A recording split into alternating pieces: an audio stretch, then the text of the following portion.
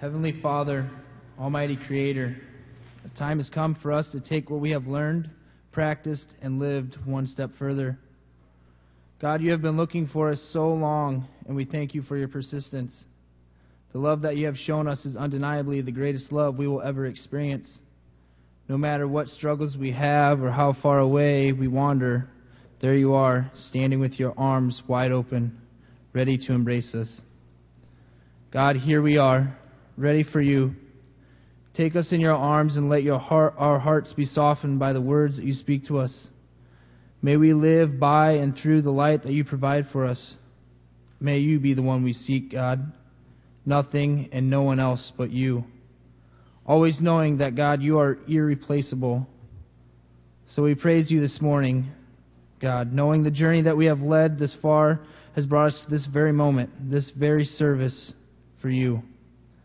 Let us be willing to step outside our darkness and into your light as we recommit to you, God. Thank you. This morning's scripture comes from John chapter 15, verses 1 through 10. Follow along on the screen or in your pew Bible if you would, please. I am the true vine, and my Father is the gardener.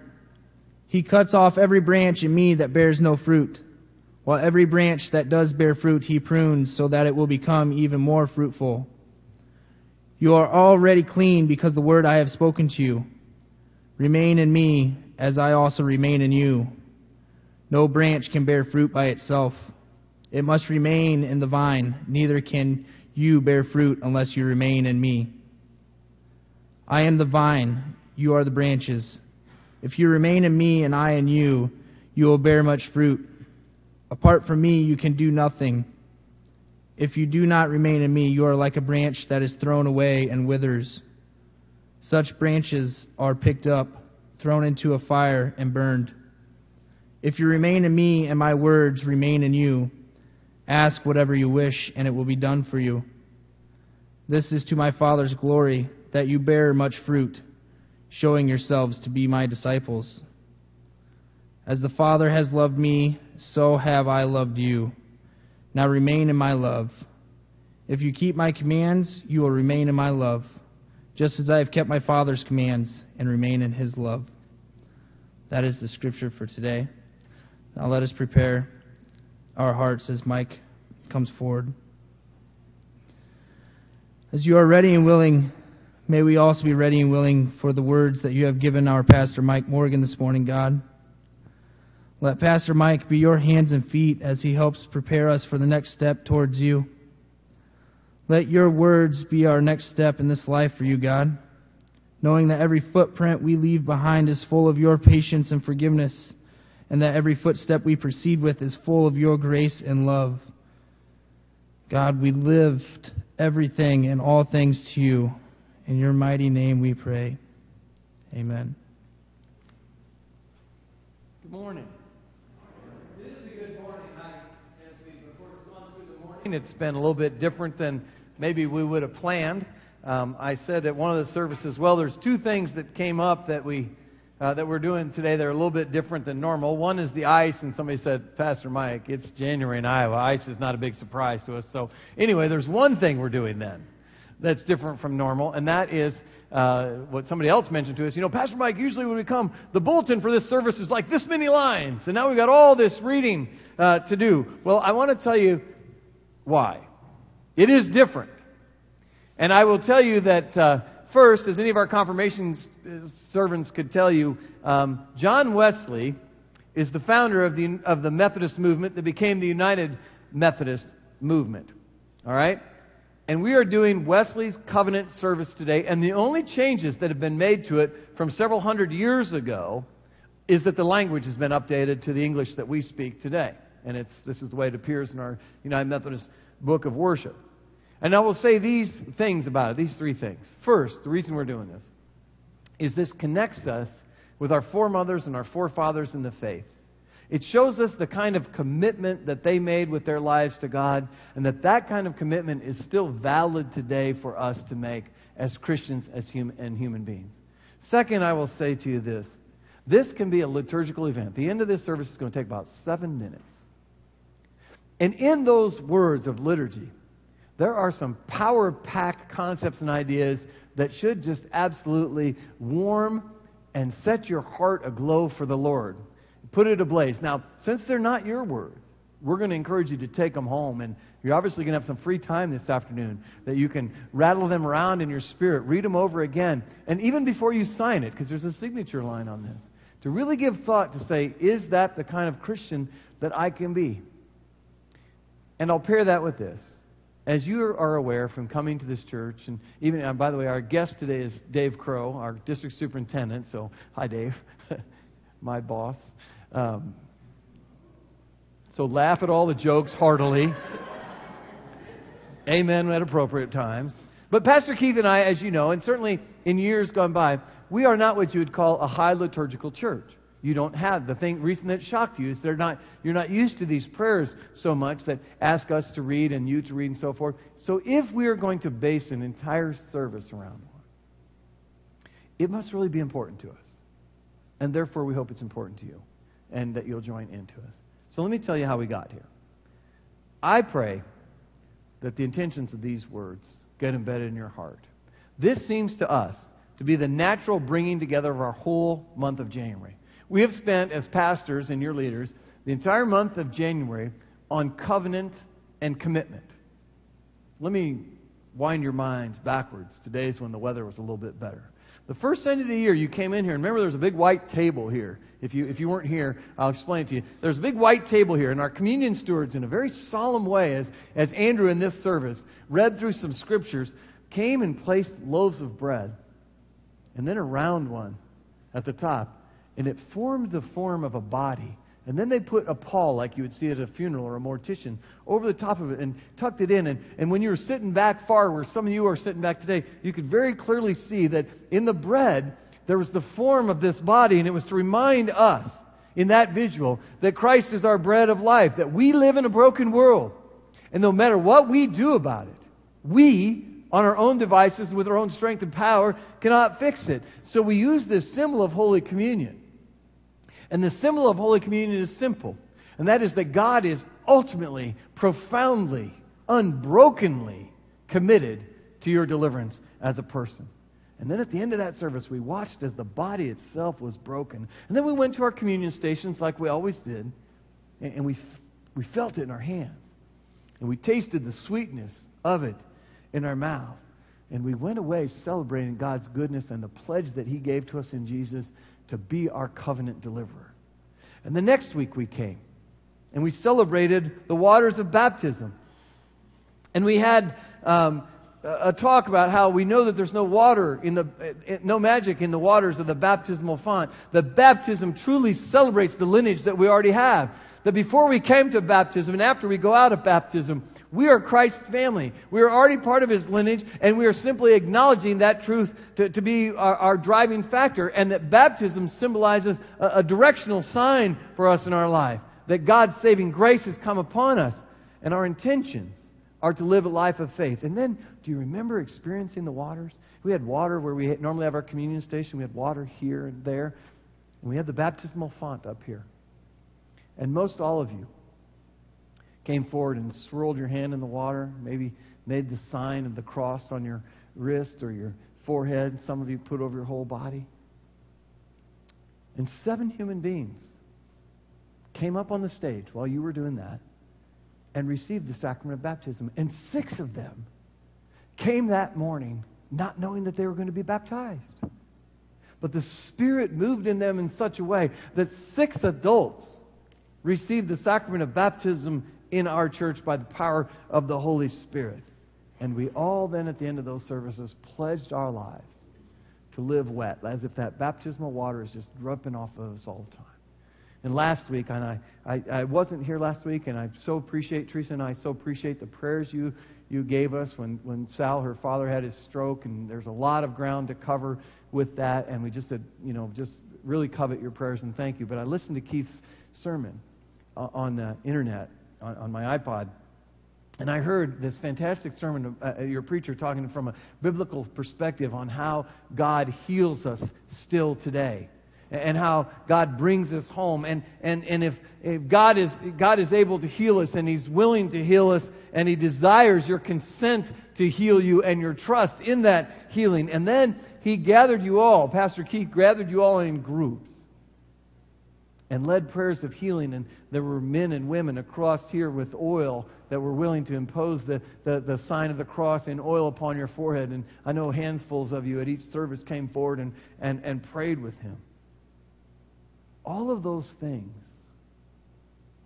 lead till today, towards today, which today is just going to be a simple admonition, a simple leading of you towards an invitation to think deeply and commit with everything that you are and everything you're going to ever be to live in Christ.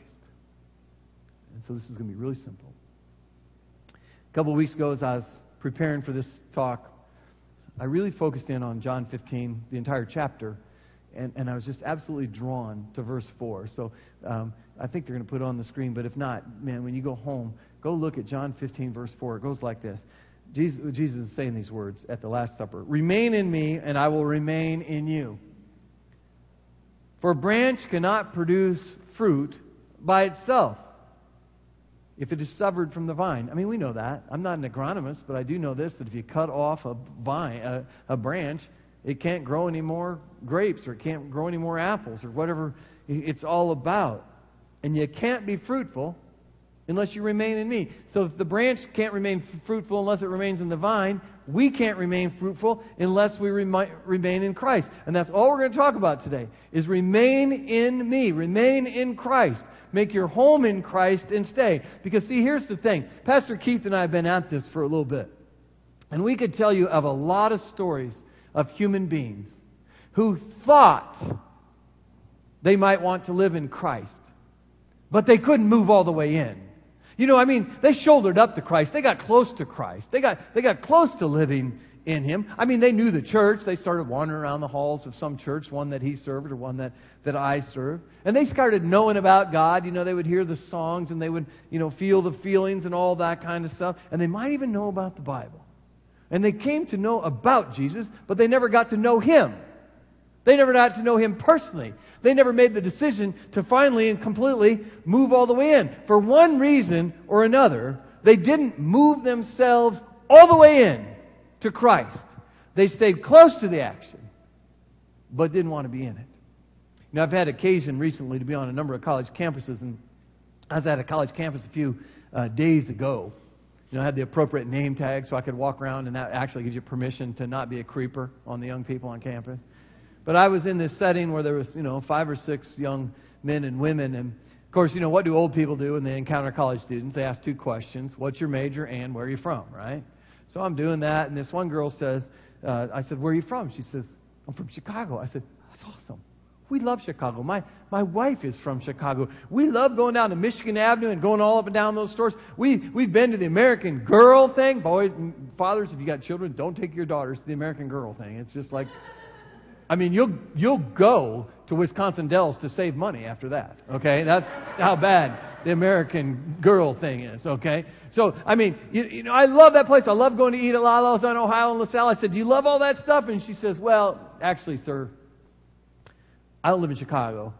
I live in Antioch. That's about 45 miles from downtown, and 45 minutes from downtown. And we really don't get in there, and I really don't get involved in any of that. And we actually don't even go downtown ever. I said, well, you don't live in Chicago then. You live near Chicago, but you don't live in it.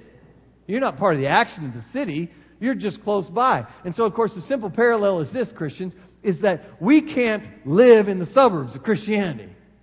We got to move all the way into Christ. All the way into where all the action is. All the way in to where Christ is. Because the temptation is always to live near Christ so we can see Him and feel Him and get some of the good vibe for it, but never move all the way in to Him. So I admonish you to move into Christ and have no other home but Christ. Don't have a second home somewhere else. Tree and I, before we had children of our own, were asked to do something that we were young enough to say yes to. I had been a youth pastor for a handful of years in Colorado Springs, And then we moved to western Colorado, about 250, 260 miles away from Colorado Springs. And there were two young boys there when I left. There were many kids, but these two boys were in one family. Their dad had died when they were 4. They were twins, and they were rising up to their senior year in high school. And their mom, who was kind of a diminutive lady, was starting to have problems with them. Now, these boys weren't like smoking dope or robbing, convenience stores or something like that. They just fought with each other all the time. They could not stop fighting from each other, and they had gotten big enough that the fights had become pretty physical. So physical that Lynette, their mom, had to call the police several times on them, and she was at her wit's end. And she called us one day, very tearfully, at the end of the summer, and said, Mike, Teresa, I want to ask something to you that is a lot. She explained the situation. She says, now we've been able to find Michael somewhere to go live. He's going to live with his uncle in Canada. But we're asking you if you would bring Sean into your house and have him live with you for this school year, and to see if you can help him and guide him and shepherd him and grow him up. Now, I'm just going to tell you, and you can pass this on to your kids, the best way to learn how to be a parent is not to bring a 17-year-old into your home when you're 25. Okay? You learn a lot of things, but I don't know if you learn a lot of things. And we had a great experience with Sean. We loved him. There were some bumps. I mean, the reason he was there was because of problems. And we had some bumps along the way. But here's what happened at the end of the year. Graduation came up. We went to graduation. His mom came over. Didn't have texts and emails. He'd call her once a week or so, usually when we made him. And after all that was over, she pulled a big Suburban into our driveway. We went into his room. We carried all of his stuff, put it in the Suburban, and he left with her. See, because he was living with us, but he had another place to live, too. He had another place to live. Now, just, you hear a story like that, you say, how did that guy come out? Well, he's a tenured faculty in the English department at the University of Alabama, so he came out okay. But he had somewhere else to live, you see. He wasn't living completely. He wasn't part of ours. And I have to tell you, Christians, spiritually and emotionally and even physically, we have to make sure that we only have one place to live. And that's in Christ Jesus and nowhere else. George Barna is this guy that writes lots of books about and does a lot of research about church and Christianity in the United States and across the world. Not too long ago, he published a study that he and his colleagues had done on Christianity in the American workplace. And this is what he found out. And this is what they did. They sent a bunch of their team of young guys and gals out to research American workplaces, big corporations, and they embedded themselves in the culture. And then they followed people around. And they actually, too, asked people to identify themselves as Christians and non-Christians and fill out some surveys about what they did, how they'd react in certain circumstances. And here's what Barna finds. And this should absolutely slay us as Christians. At the end of his study, he wrote this. As I reviewed Christians and non-Christians in the American workplace, as I reviewed their behavior and their interactions with other people, as I reviewed their ethical decisions and their behavior, I can find no discernible difference between Christians and non-Christians in the American workplace. And I ask you, how can this be so? How can this be so when the Christian word has been being preached to us from generation to generation, when we have the Scriptures and it tells us to live holy and righteous and beautiful lives, not just in the confines of the church or our homes, but to take that into the workplace, and yet thousands of workers exhibit none of this because they have two places to live. They have their home and their Christian life, and they have another life that they go live, another place that they go live at work or at play. And I tell you, don't let that be so for you. Just have one place to live and let that place be in Christ. I want to show you a very simple example. I told you I was a youth guy, and I still love working with youth all the time. And so sometimes I think a picture's worth 1,000 words. Let me show you something.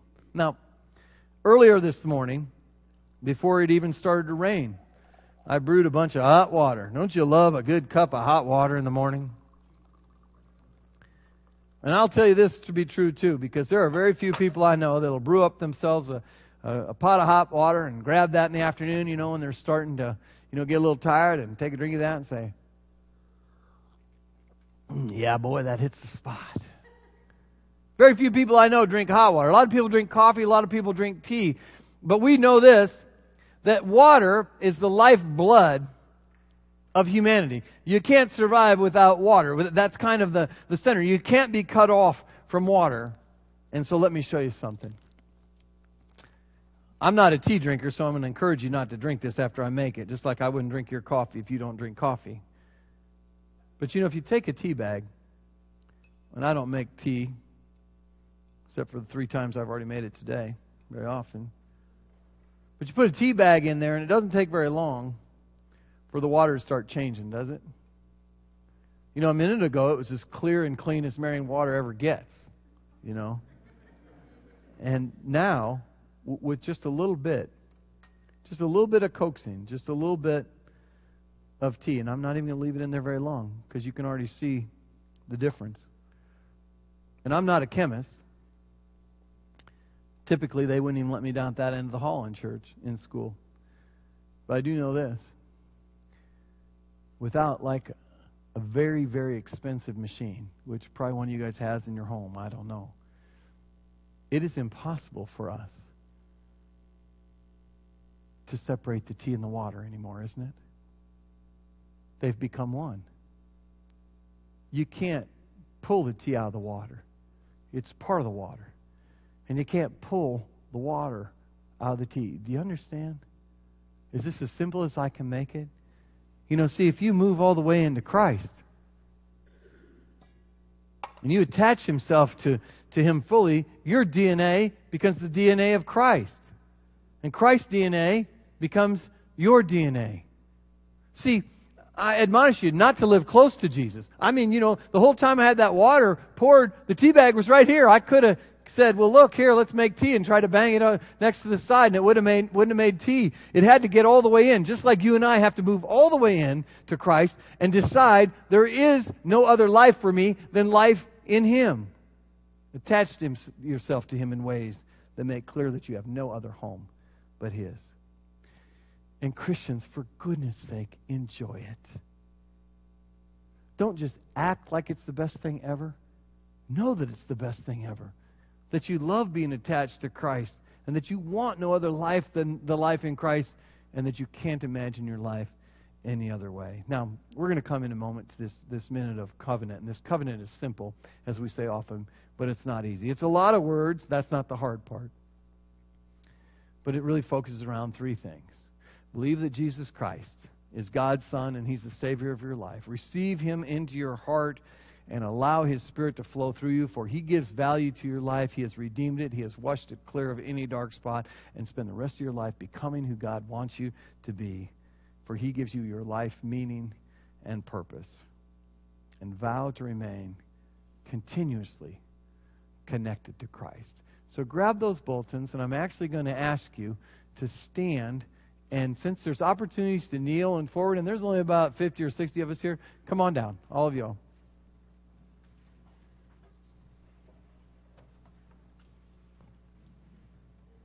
Come on down, all of you.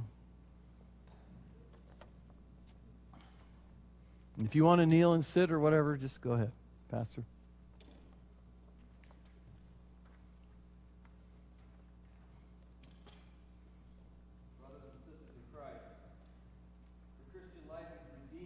Sin and consecrated to God.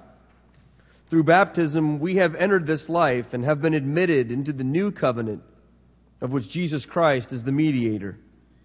He sealed it with His own blood that it might last forever. On the one side, God promises to give us new life in Christ, the source and perfecter of our faith.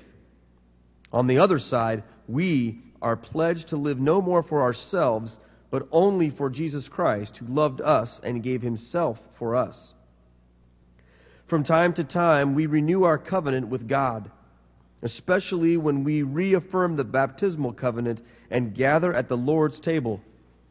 Today, however, we meet, as the generations before us have met, to renew the covenant that binds us to God. Let us make this covenant of God our own. Commit yourselves to Christ as His servants. Give yourselves to Him, that you may belong to Him. Christ has many services to be done. Some are more easy and honorable. Others are more difficult and disgraceful. Some are suitable to our inclinations and interests, others are contrary to both. In some we may please Christ and please ourselves. But then there are other works where we cannot please Christ except by denying ourselves. It is necessary, therefore, that we consider what it means to be a servant of Christ. Let us therefore go to Christ and pray. Will you join me in the bold print? Let me be your servant under your command. I will no longer be my own. I will give up myself to your will in all things. Be satisfied that Christ shall give you your place and your work. Lord, make me what you will. I put myself fully into your hands. Let me be put to doing, put to suffering. Let me be employed for you or laid aside for you. Let me be full. Let me be empty. Let me have all things. Let me have nothing. I freely and with a willing heart give it all to your pleasure and disposal. Christ will be the Savior of none but His servants. He is the source of salvation to all who obey. Christ will have no servants except by consent. Christ will not accept anything except full consent to all He requires. Christ will be all in all, or He will be nothing. Confirm this by a holy covenant. To make this covenant a reality in your life, listen to these admonitions.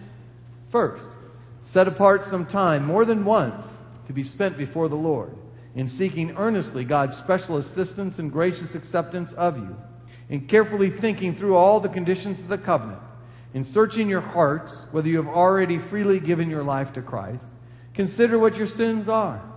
Consider the laws of Christ, how holy, strict, and spiritual they are, and whether you, after having carefully considered them, are willing to choose them all. Be sure you are clear in these matters. See that you do not lie to God. Second, be serious and in a spirit of holy awe and reverence. Third, claim God's covenant. Rely upon God's promise of giving grace and strength so you can keep your promise. Trust not your own strength and power. Fourth, resolve to be faithful.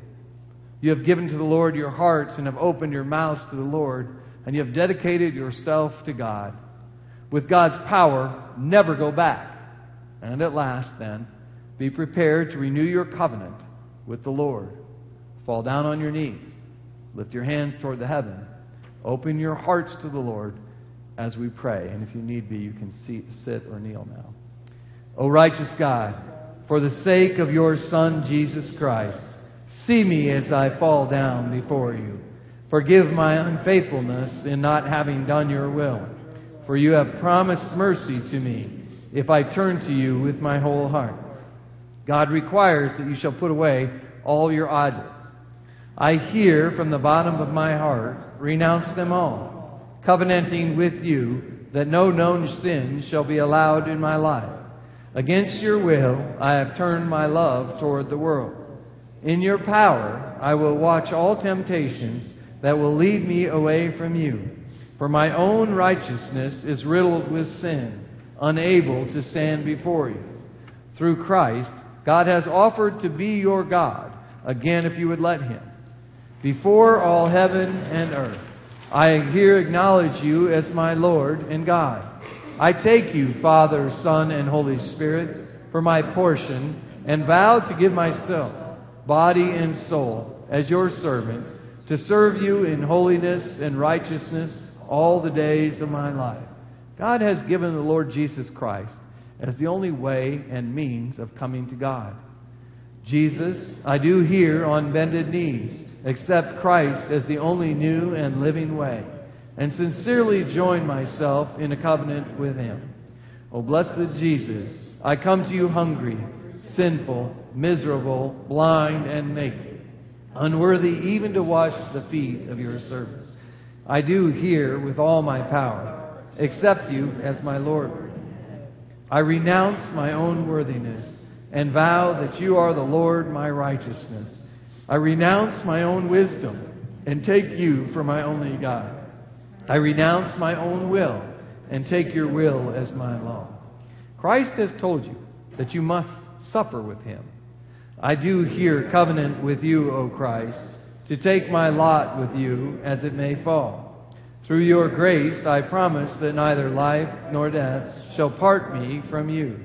God has given holy laws as the rules of your life. I do here willingly put my neck under your yoke to carry your burden. All your laws are holy, just, and good.